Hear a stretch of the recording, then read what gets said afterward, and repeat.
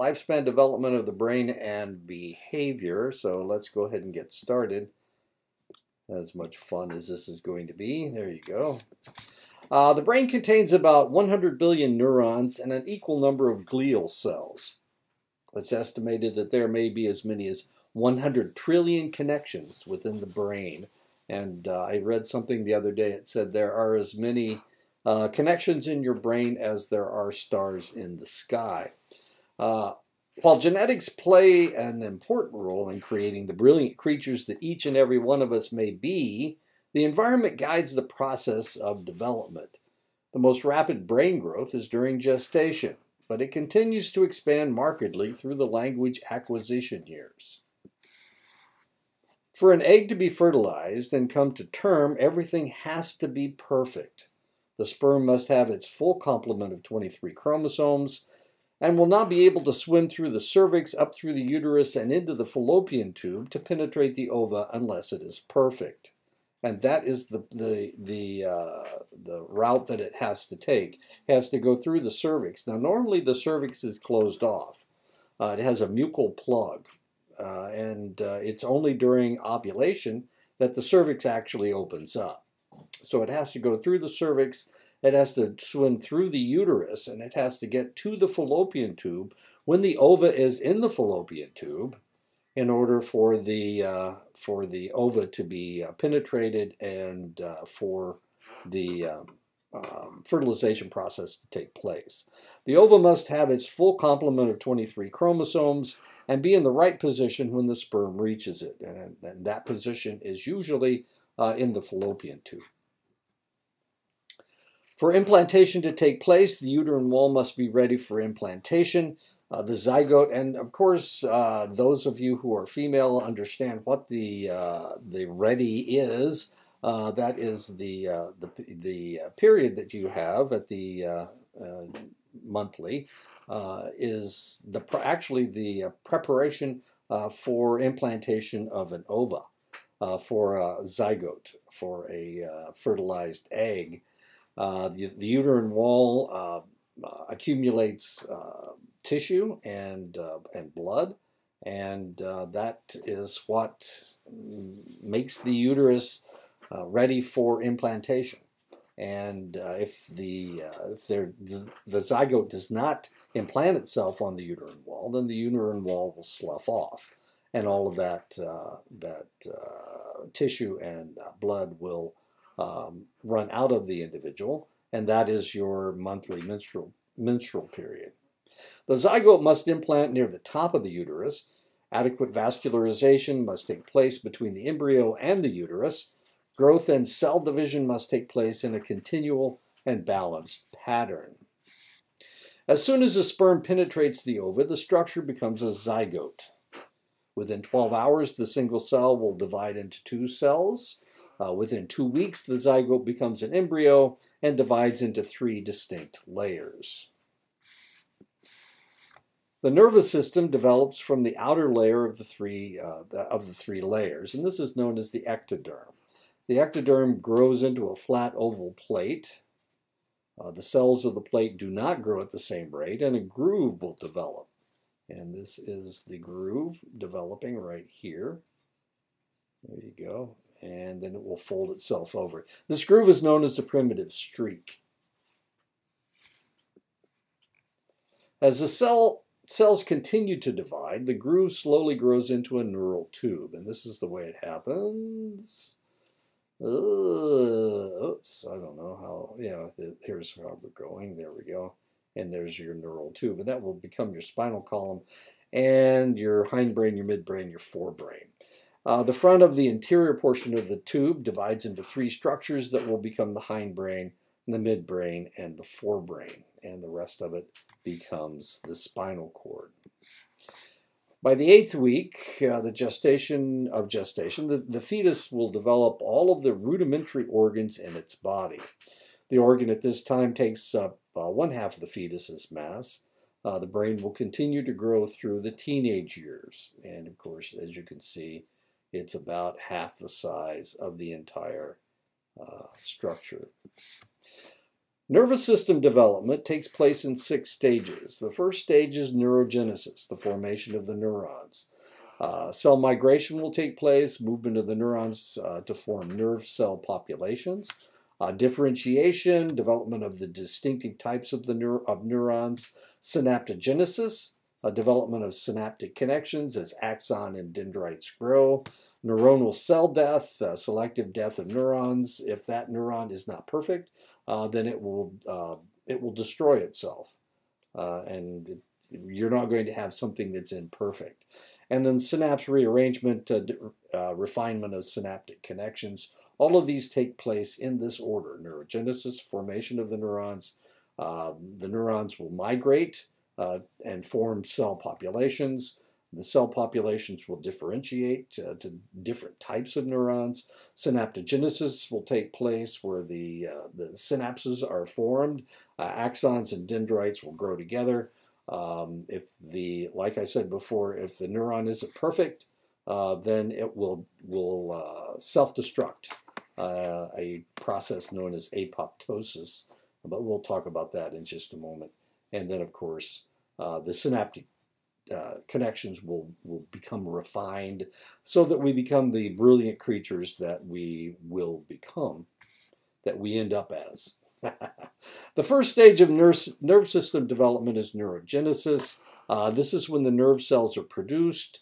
Nerve cells themselves do not divide, but the pre-nerve cells, which are located in the inner layer of the neural tube, do divide and create a closely packed layer of cells called the ventricular zone. And this is a ventricular zone right here. And this is what they look like initially. They are dividing at this point, and they are becoming masses. And this is how it looks. The cells of the ventricular zone continue to divide and give rise to daughter cells, which also divide. All the body's neurons and glial cells are derived from ventricular mitosis. Mitosis just means it divides and forms two. Neural cells will be completely developed by birth. Each neural structure in the brain will develop at the same time in gestation for all humans.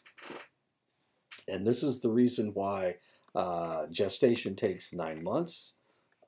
This is a process that everyone will go through. It's a time situation. So no matter what's going on, if the mother's a drinker and she's killing the baby's brain cells, then as we have seen, I think we've seen it in this class, if someone is born with FAS, with fetal alcohol syndrome, their brain isn't as large as an individual that develops normally. Neurons of the developing nervous system are always on the move. During the cell migration stage, the cells of the ventricular layer begin to move where they will end up. In humans and other primates, by birth, all of the neuronal cells will have found their way to where they will always be. Some neurons will creep down glial cells, known as radial glial cells. And this is how they find out where they're going to end up. Neurons can either move down the glial cells or jump from one to the next. This migration is guided by various chemicals called cell adhesion molecules. The cerebrum is formed by wave after wave of neurons till the entire cerebral cortex is formed. And of course, it's the cerebral cortex that gives humans their enormous intellect. Once the pre-neuronal cells reach their destination, genes in the cells begin to make the proteins that are required by neurons. At this point, the neurons begin differentiating into the distinctive neurons of the region that they are in. And so why do they produce this protein? They produce this protein because they are told that this is where they're going to be. And this is what they're going to do. Most neuronal cells differentiate through induction. They take on the task of all the neighboring cells. And then they start producing the protein because their neighbors are creating the protein, they will create the protein as well. Some cells are undifferentiated cells and will differentiate into any cells that they are close to. And these are known as stem cells. And so when you read about stem cell research, that's what they're talking about. Stem cells are cells that are undifferentiated and can form, if you put them close to a heart muscle, then they will form a heart muscle. If you put them in the spinal column, they will form more cells in the spinal column, or brain cells, or whatever. When neurons migrate to their final destination, they start the process of synaptogenesis. Axon and dendrites begin to web out, making contact with the cells that they are going to be responding to. This is done through swollen ends of dendrites and axons called growth cones.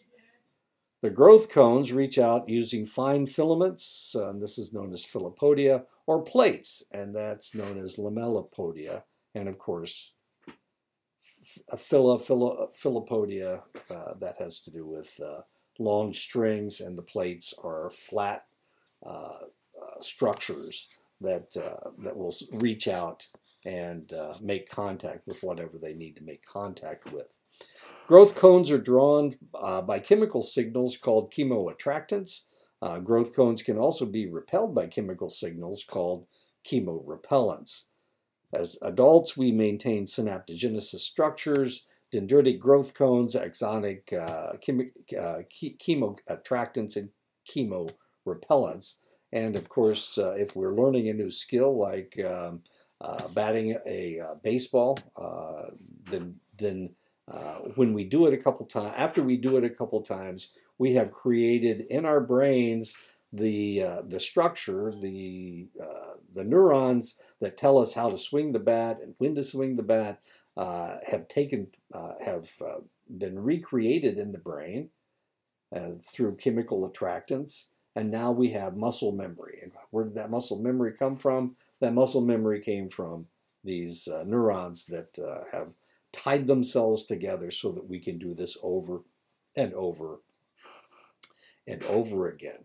Synapses can form rapidly on dendrites and dendritic spines. The number of spines increase rapidly after birth and are affected by experience. And the experience, the number of times you need to do something to remember it is it's the magic number 3.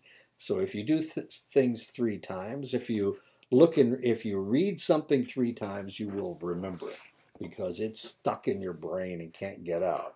If you're practicing something, doing a layup in basketball or hitting a baseball, if you do it 3 times, then the 3rd time it will be stuck there and you'll be able to do it. You just need to practice it at least 3 times. 3 is the magic number. It's interesting. Some people can learn things in 1 or 2, but normally it takes about 3. And once you've done it 3 times, that's it. Neuronal cell death, apoptosis, is crucial to brain development, especially during the embryonic stages. Neuronal cell death ranges from 20 to 80%, varying from region to region of the brain and spinal cord.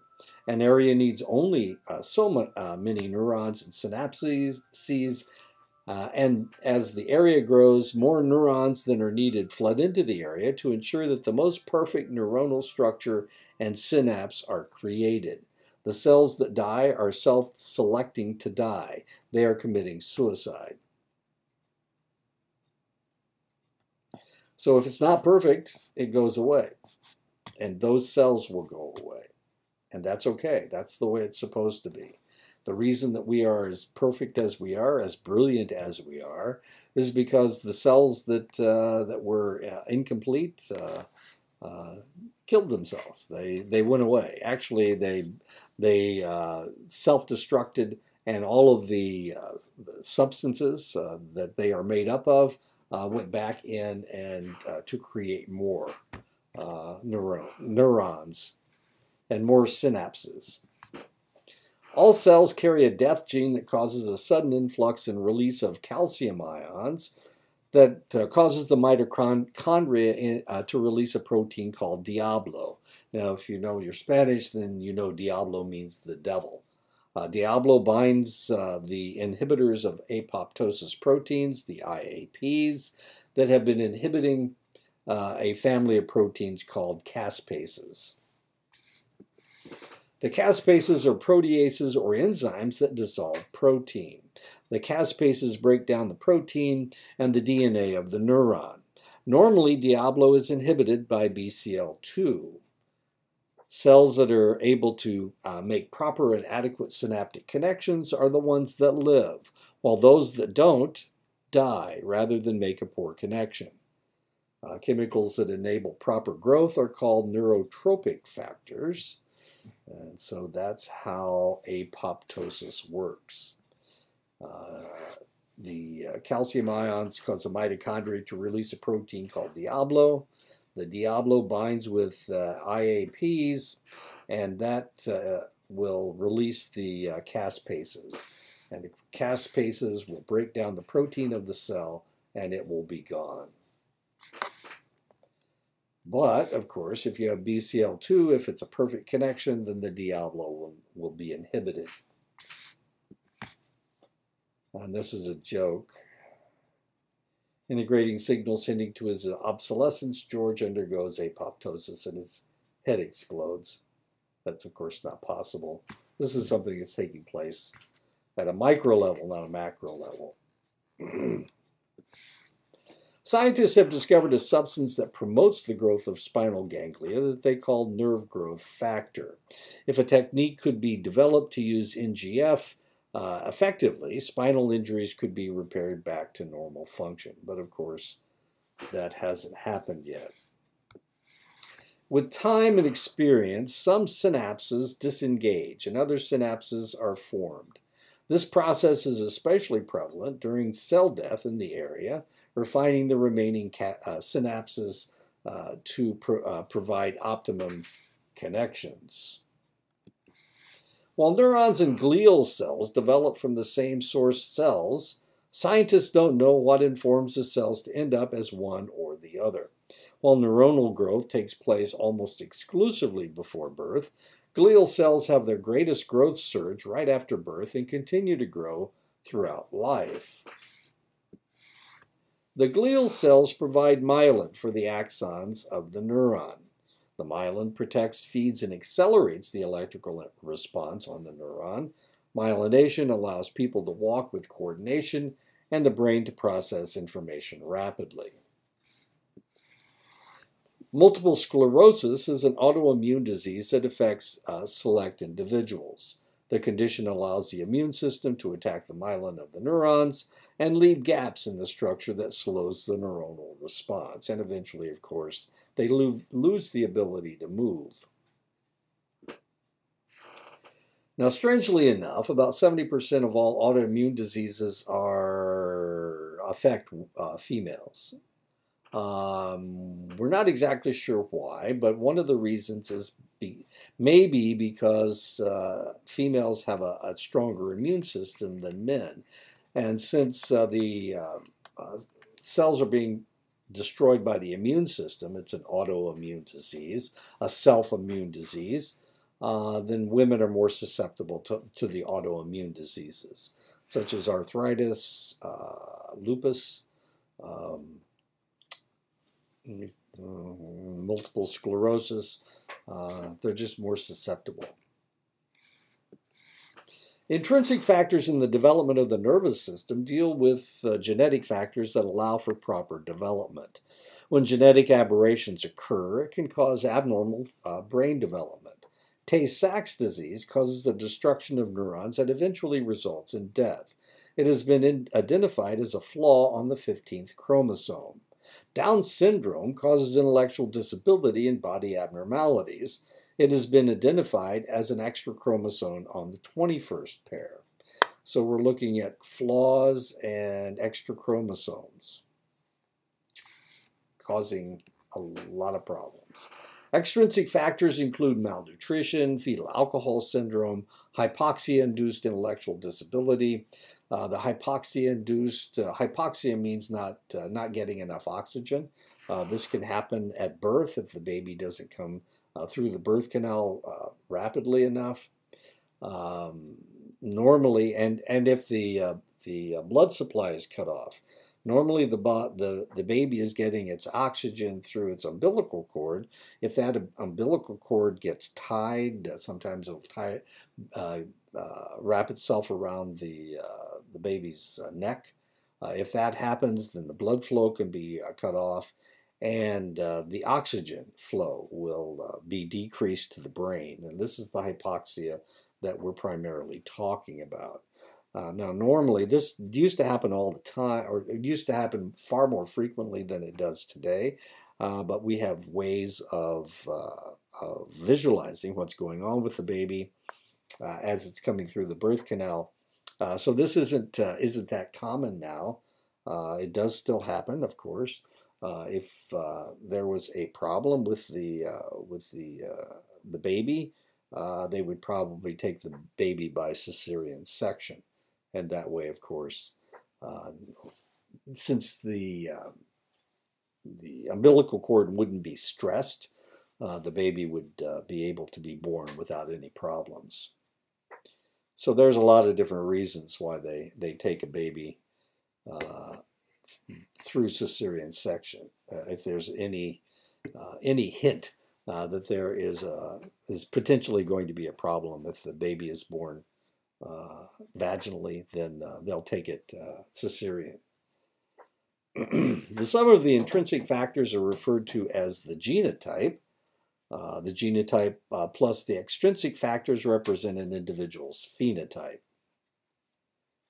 And we used to see this all the time. I was a lab tech, and one of our jobs was cross-matching blood.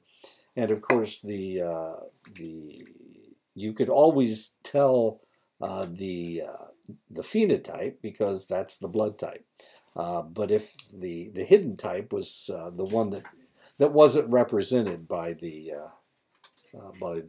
blood type, and that's what you were looking for. You were looking for a problem in the genotype. The phenotype's no problem because you just give them, if they've got O positive blood, then you give them O positive blood. Everything should be fine. But the genotype is blood factors that are hidden. And that's what we would have to look for when we were cross-matching blood. We'd have to look for problems that were hidden. And it was really kind of fascinating.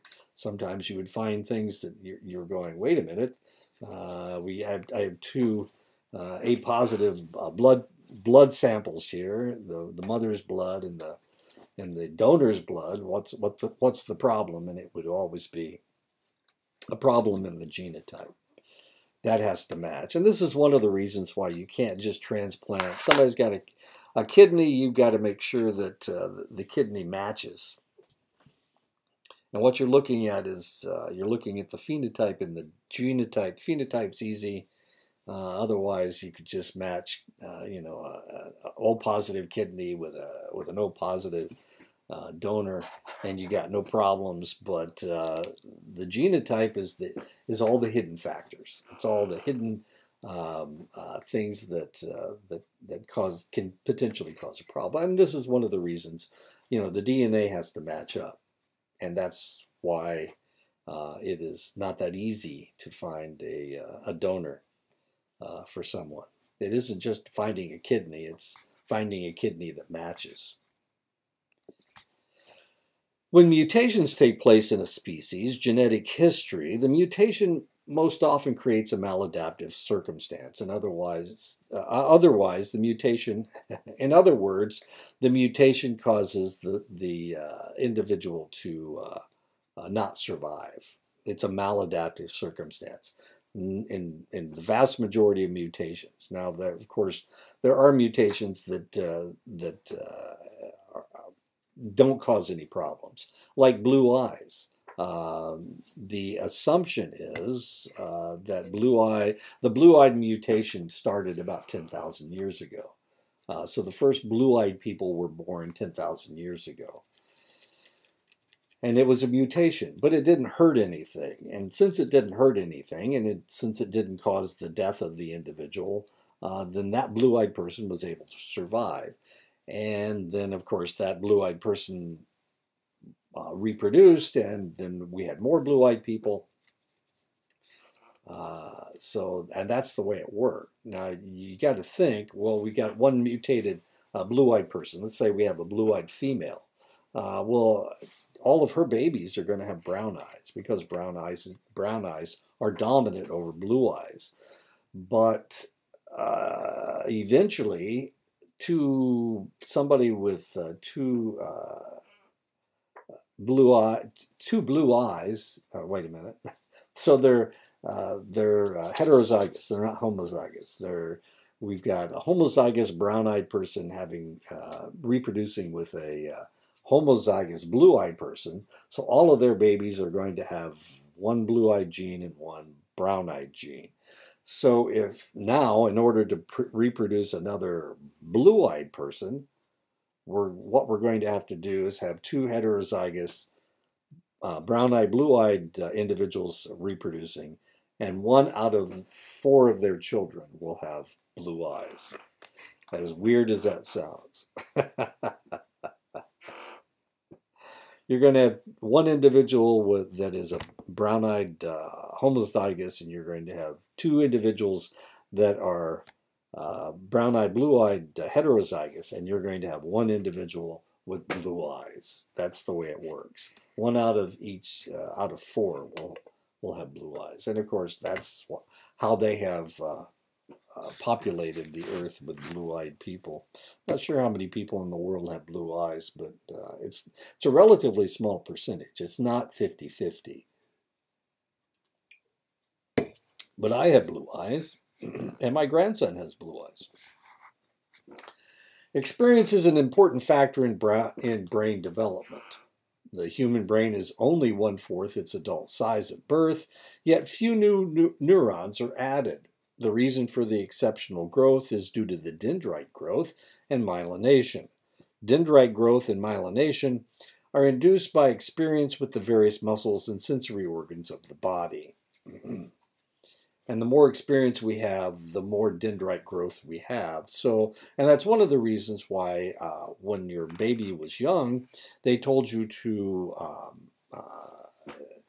allow the child to have lots of experiences. They needed stimulation. The more stimulation they had, the more intelligent they would become later on. So the more stimulation, the more intelligent in the future. Why? Because it creates dendritic growth and myelination. One form of extrinsic stimulation causing a problem is amblyopia. Also called walleye and lazy eye, children with the problem have a misalignment of the balance of their binocular vision. If left untreated by age 7 or 8, the suppressed eye will totally blind. In other words, this child, if they don't treat the fact that they have walleye, then they will go completely blind. Though this happened to one of my nieces. This happened to one of my great nieces, I'm sorry. My niece would put her down watching television with a bottle, and they would lie her down on her one side, on her right side. And so she wouldn't see anything out of her right eye. She'd just be watching television with her left eye, and she'd be drinking out of her bottle. Well, eventually what happened was that they created a situation where the child had walleye, because every time they put her down, because my niece was lazy, she would put her down and she would lay her down on her right side so that she could watch television. And she almost went blind in her right eye, but she had walleye, and they had to treat her for amblyopia. While treatment in childhood will result in perfect vision, when the problem is corrected in adulthood, the eye does not gain acute vision. Now, the problem with my great niece was that they wouldn't admit that she had a problem. So it took them a while to start treating her. and now she has to wear glasses. That is a problem. This is because when the problem is allowed to remain the same over time, the neural connections in the brain from the weak eye are not as intricate. And that's what happened with my niece. Understanding of amblyopia and other asymmetrically balanced neural connections has been studied by performing binocular deprivation research on laboratory animals. And strangely enough, the animals that they chose to cover one eye with a patch were cats. And that's how they discovered all of the problems with unequal stimulation. Researchers have discovered that sensory organs have a sensitive period when the neural development is crucial for stimulation to induce proper dendritic connections. If stimulation does not occur by this time, recovery to a normal state is impossible, and that's what happened with the eye. To understand why people tend to have dominant eyes, it must be remembered that each eye represents millions of receptors vying for attention in the brain. When one eye receives more stimulation than the other, some of the synapses in the brain connected to the unstimulated eye will become weaker. While most synapses do not fluctuate in their strength with stimulation, some do. These synapses are known as Hebbian synapses, the ones that are more dominant. 75 years ago, the leading cause of intellectual disability in the United States was phenylketonuria, or PKU. Phenylketonuria is let me read this. Let me go through this and then I'll explain it. 2% of the population carries the recessive gene for phenylketonuria. The gene controls the enzyme that breaks down phenylalanine, an amino acid in protein. Because the enzyme does not break down the phenylalanine, a toxic level collects in the brain and it destroys brain cells. What is being accumulated in the brain is the urea. Urea is a waste product. So you get phenylketonuria, which is a waste product of protein metabolism. And if this accumulates, it kills brain cells. Not in everybody's brain, of course, because only 2% of the population will carry the recessive gene of the inability to break down phenylalanine. But if two of these individuals, two of these 2% of the population, get married, then potentially one of their children may potentially have phenylketonuria or PKU. They will not be able to break down their phenylketonuria, and now we got a really serious problem because this baby, if it as soon as it starts drinking milk, which has protein in it, to build all of their brain cells and their muscles and their bones because they're drinking milk and they can't break down the phenylketonuria, then it will it will destroy brain cells and they will have an intellectual deficit, which is sometimes fairly severe. 75 years ago, this was very common. So one of the first things that I learned to do when I became a laboratory technician was draw blood from children, from newborns, in order to do the PKU test. And what you have to do is you have to draw enough blood so that you can test their blood for an excess amount of PKU. And if you determine that they do have PKU in their blood, this substance that normally is broken down very readily in the body, then you start putting them on a special diet. And if you can put them on a special diet soon enough, then they will develop normally and not have any problem. But they are phenylketonurics and will have to stay away from certain substances in order not to destroy their brain cells. So, yeah. So 75 years ago, when we're talking about people with problems with intellectual deficits, the number one cause of intellectual deficits was phenylketonuria. Williams syndrome is a relatively rare genetic abnormality that causes neural and facial abnormalities as well as mild intellectual disability. And this is the reason why when you have a baby, especially in a city or in a hospital, they will, one of the first things they do, as soon as the baby drinks milk, they will test the baby for phenylketonuria. The sooner they can get a hold of them, the sooner they can put them on a special diet. And this isn't very many individuals in the population. Only about 2% of the population actually carries the recessive gene. That's not a whole lot. And 2 of them have to get together in order to create this child with the PKU problem. Williams syndrome is a relatively rare genetic abnormality that causes neural and facial abnormalities as well as mild intellectual disability. Research indicates that Williams syndrome is caused by an incomplete chromosomal structure on the 7th chromosome. These individuals have normal linguistic ability but difficulty in learning by observing. Individuals with Williams syndrome have very characteristic facial features. Broad forehead, small eye openings, low nasal bridge, nostrils that point forward, long area between the nose and the upper lip, full cheeks, and large downturned mouth. And as you can see, this is a child with Williams syndrome. And if you look right here, this is a cerebellum. This is what a normal cerebellum looks like. This is what somebody with Williams syndrome, their cerebellum is at least twice as big. This is the part that has to do with your eyesight. This is where your eyesight takes place. You can see what it looks like in a normal person. It's a much smaller area in the person with Williams syndrome. Everything else is about the same. But cerebellum is much larger in the person with Williams syndrome, and the occipital lobe is much smaller. And this is what they look like. As you can see, they all look like relatives, but they're not. They're not related at all. They all have Williams syndrome. One of the interesting things about people with Williams syndrome, they like everybody. they never get mad. They're really pleasant people. They're always smiling, except for her. I don't know why she's not smiling. And they look just like this.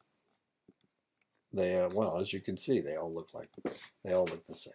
Down syndrome is a condition caused by the addition of an extra chromosome among the 21st pair of chromosomes. So they have trisomy 21. This abnormality can cause mild to severe intellectual disability and various physical anomalies, heart malformations, and brittle arteries that lead to a shortened life expectancy. Trisomy 21 is more prevalent in older women, probably because of the age of the ova.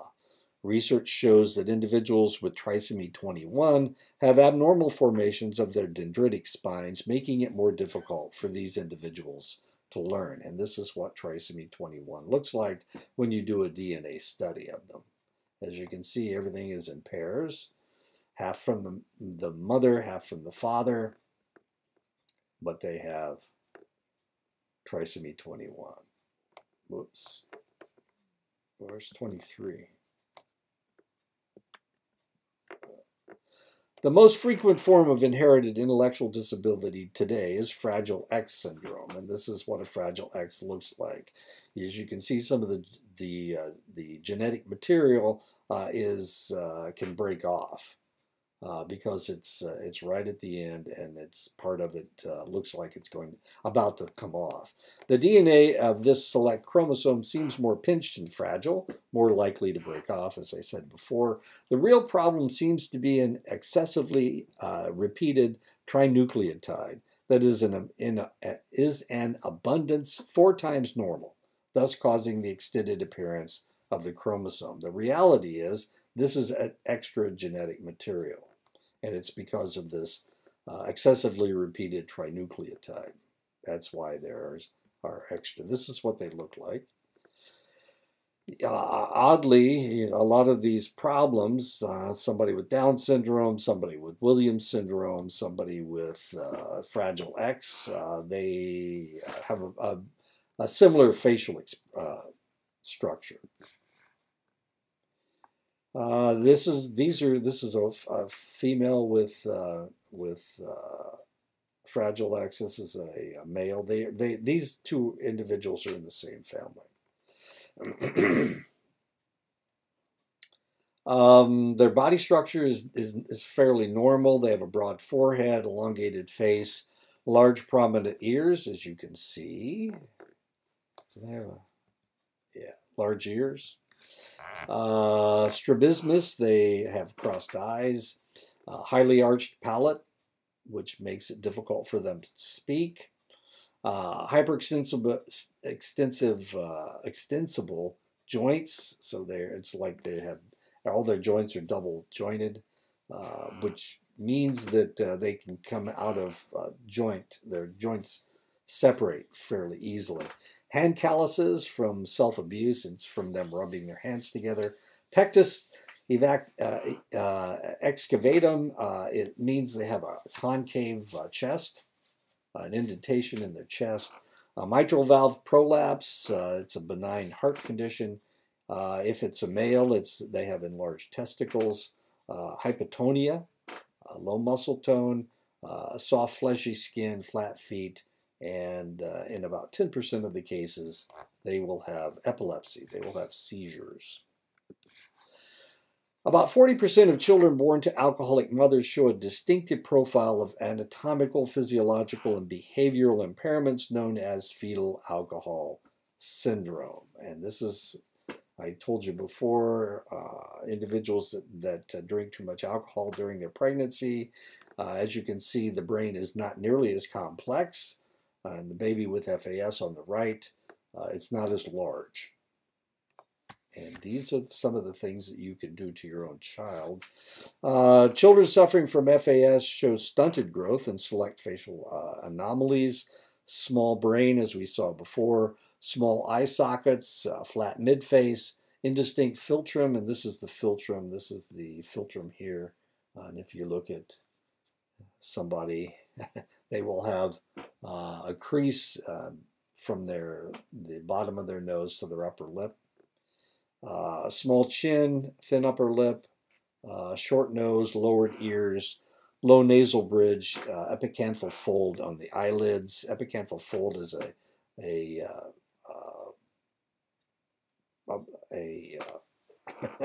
collection of fat underneath the eyelid. Brain impairment is due to their small brain and brain structure problems like the almost absent corpus callosum. This is a babe. This is what a normal corpus callosum looks like. As you can see, this is a baby with fetal alcohol syndrome. It's almost not there at all. The corpus callosum is a connection between the two hemispheres, the left and right hemispheres of the brain. Normally, this is fairly extensive. This is actually a male brain. Males have a smaller corpus callosum than females do. Females have 11% larger corpus callosum. And this, you can tell because of the mass that this is actually a male brain. Reduction of cerebral cortical gyri, as we saw before, and we can see it again. They're not as complex. The brain is... This is where all of your intellectual capability comes from the cerebral cortex, and you can see how complex this one is and how not complex this one is. Intellectual disability can be mild to severe, possibly depending on the time during pregnancy and the level of consumption. Besides intellectual disability, children with FAS also show such neurological abnormalities such as hyperactivity, irritability, and tremulousness. This is another reason for the individuals to be diagnosed with ADHD. Studies also seem to indicate that marijuana may have the same effects as alcohol. So, not safe. Autism spectrum disorder is a lifelong developmental disorder that is characterized by slight to severe social impairment in language. 70% of the children with ASD develop poor language skills, rarely getting beyond monosyllabic responses and echolalia. Autism spectrum disorder doesn't have to correspond with any mental deficiency, but the lack of social interaction may impair the diagnosis, and that's one of the reasons. That's how we diagnose ASD. Now, I'll have to tell you, I've been teaching psychology, I've been studying psychology since the 1970s. And when I first started teaching psychology and I took abnormal psychology, the textbook that we were using said that 70% of children with ASD were mute. They couldn't speak at all. But we have developed techniques for training and education for individuals suffering from autism spectrum disorder, and this has improved markedly since even 30 years ago because of some of the work that is being done by psychologists and developmental physicians. So this is one of the successes of psychology and medicine is how children with autism spectrum disorder are recovering from their problems. Normally, when an individual meets a stranger, they scan their faces for recognition and potentially put this information in their long-term memory. However, individuals with autism show brain scans where they seek no recognition and therefore have a difficult time making new acquaintances. And this is the problem with autism spectrum disorder. Autism spectrum disorder seems to have something to do with brain organization. Particularly, all the information is organized differently from a normal control. Autism spectrum disorder seems to affect from 1 to 2 children per 1,000. It is far more common among male children than female children and seems to run in families. Various areas of the brain show abnormalities among autism spectrum disorder suffering children, including the corpus callosum. Autism spectrum disorder, formerly called Asperger's syndrome, seems to be a less severe form of autism spectrum disorder, where the individual does not suffer from language deficits but has problems with social interactions. As people age, there seems to be a steady decline in brain size that begins as early as the 30s and begins to accelerate after age 45. Now, I'm trying not to cry here because I'm 75 years old. Well, I'm in my 75th year. I'll be 75 in October. However, the degree of decline seems to vary from individual to individual, from barely evident to exaggerated. And I'm hoping mine is barely evident. Yet brain expansion seems to continue to occur, as is evidenced by the presence of growth cones in the frontal lobe, even in the oldest individual. And I'm reaching my, being one of the oldest of the old very rapidly. As an individual enters their 5th decade, their hippocampal formation begins to shrink. This supratemporal gyrus also loses volume. In fact, most areas of the brain begin to lose volume. Oh my goodness. I can feel it moving around in there, that little bitty pea brain of mine. Over 4 million Americans suffer from Alzheimer's disease. Obviously, I don't have that yet. Oddly, the possibility of developing symptoms of Alzheimer's disease increases with age until the age of 85, and then it starts to decline for those people who have never developed symptoms, and that's what I'm hoping for right now. But my sister is complaining about having memory problems.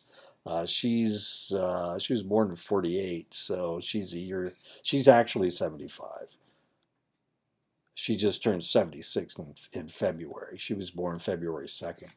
Alzheimer's disease starts as memory loss, but progresses into greater and greater cognitive function decline until the individual can no longer carry on a conversation. Alzheimer's is accompanied by a marked cortical atrophy, especially in the frontal, temporal, and parietal areas. The brains of Alzheimer's patients show degeneration of axon terminals and dendrites caused by the buildup of beta-amyloid forming senile plaque. Amyloid precursor protein is bound by 2 enzymes, beta-secretase and presenilin. If one of these enzymes mutates, amyloid plaque will build up. And this is what amyloid plaque looks like. It looks like black stuff in there, and it actually does form a very dark substance because they're non-functional. Some cells show abnormalities called neurofibrillary tangles. These are tangles of the neurofilament that produced in abundance in the presence of protein tau.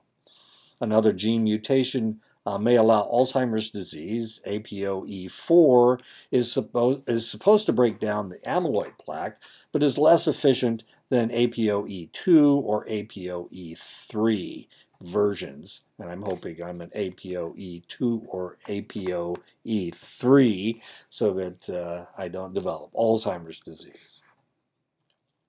With both amyloid plaque and neurofibrillary tangles clogging the former functional neurons of the brain, the basal forebrain nuclei die, the cells that produce acetylcholine, and the memory function of the brain dies with it. And I'm going to show you what people with Alzheimer's disease look like.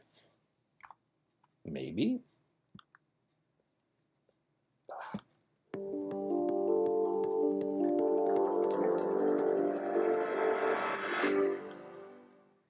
My memory, I think, is good. I Right. think it's good. But I mean, I know telephone numbers and my car and everything else. But sometimes it gets blurry. My memory? I think it's pretty good. But important things I don't seem to remember. If I could, I would be out of college. I was in denial about how bad the Alzheimer's was, but I saw it progressing. It was getting worse. He was sleeping more and more. He was just like out of it sometimes. My dad was able to do everything, and now he's able to barely care for himself. William and Harvey are just two of the 5.3 million people in the United States living with Alzheimer's disease, according to the Alzheimer's Association, and a new case is diagnosed every 70 seconds. Alzheimer's disease is what we call a progressive neurodegenerative disease, and that's just a fancy way of saying that cells in the brain, or neurons, are dying because of the disease process.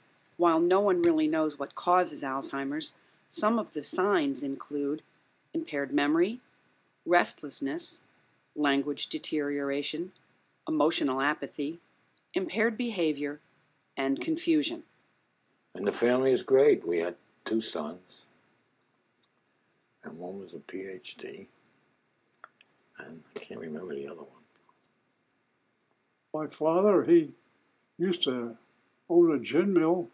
Then he went into the butcher shop business, and he also delivered beer and soda around town, and people working for him. It was an interesting life. He made it interesting, so did my mother. And they're still both around, too. And I'm 92 years old. How about that? If memory changes lead to real functional problems, people are not recognizing people that they've known for years. People are forgetting how to get to places they've gone to for years. Or people just aren't able to remember things that they used to be able to remember, to the point that it's affecting their ability to live their life, to carry out their daily tasks. That's when it's time to seek the help of a professional. That's when Linda decided she needed some assistance. People would come to the house, and he would just let them in. Strangers, perfect strangers, he would let into the house. And they would stay for hours. And I would worry that they'd be walking around my house, checking it out for later, or possibly taking things. Or I didn't know he was signing contracts for services that we didn't need. Now Linda takes Harvey to a special day center for Alzheimer's patients, where he spends time with his new friend William and a dozen other patients. Both men are living more stimulating lives as the day center helps them to adjust to their future. Ta-da. Okay. There you go. There, we'll do it. Well, I'll show you what Alzheimer's looks like. Maybe. There we go. Drinking coffee every day didn't work for me, but I couldn't figure out why until I went from 184.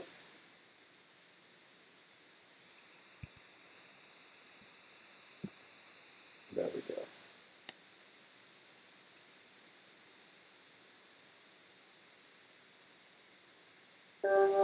The human brain is a remarkable organ.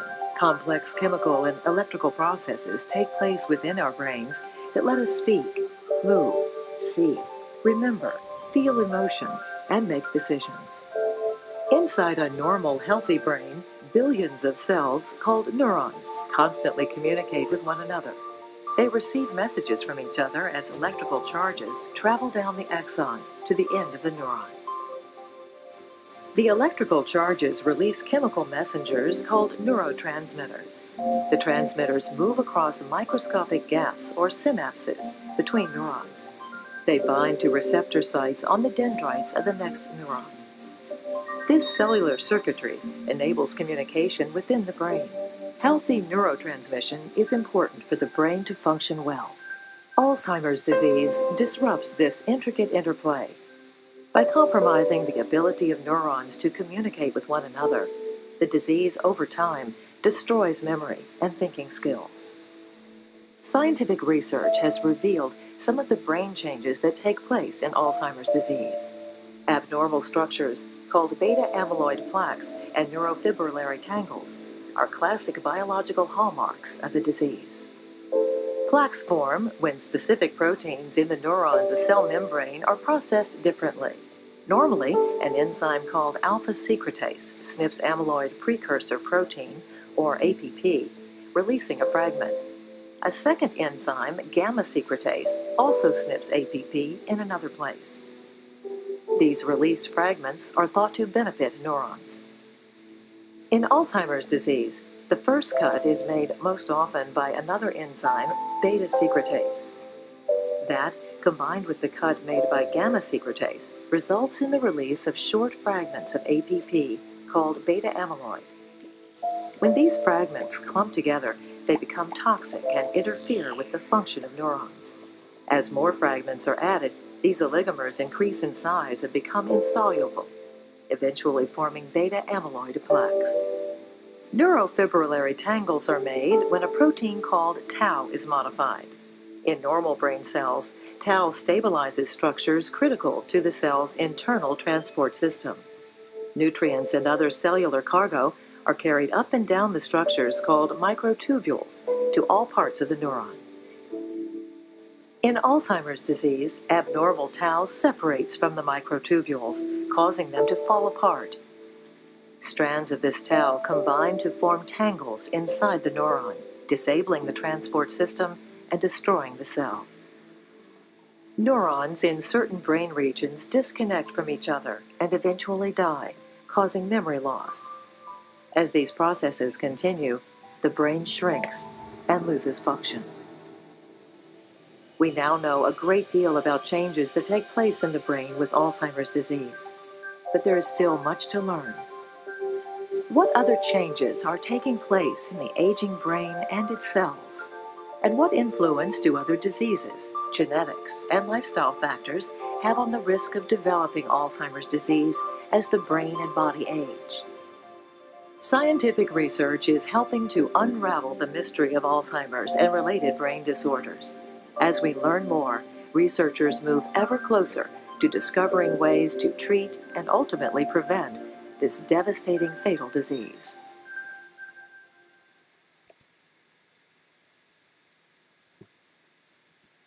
Okay.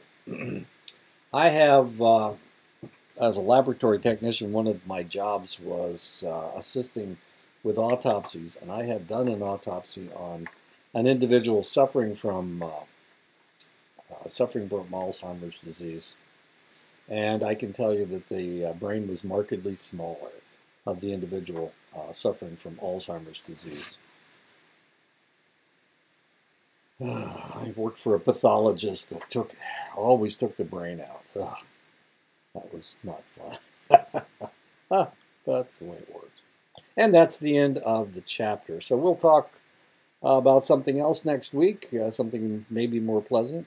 So there you go. Talk to you next week.